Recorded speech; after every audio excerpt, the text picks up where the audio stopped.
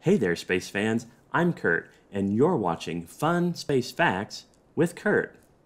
These videos are my attempt at short and sweet and simple explanations about some possibly complex space topics.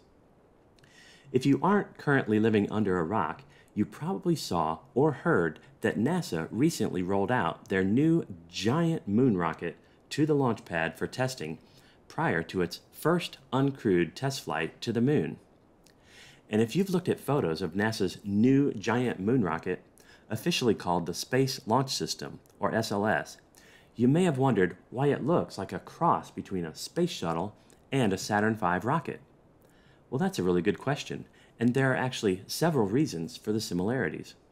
For example, the SLS program uses a lot of companies and a lot of facilities that were previously used to design and build the space shuttles.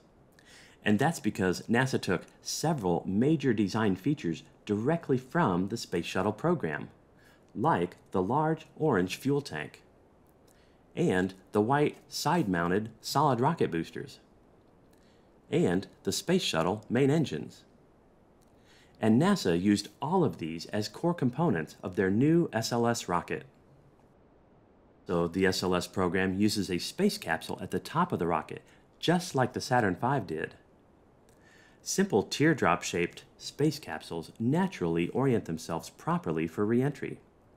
And they use ablative or particle-shedding heat shields, which are a relatively inexpensive and very dependable way to safely return to Earth from deep space destinations like the Moon.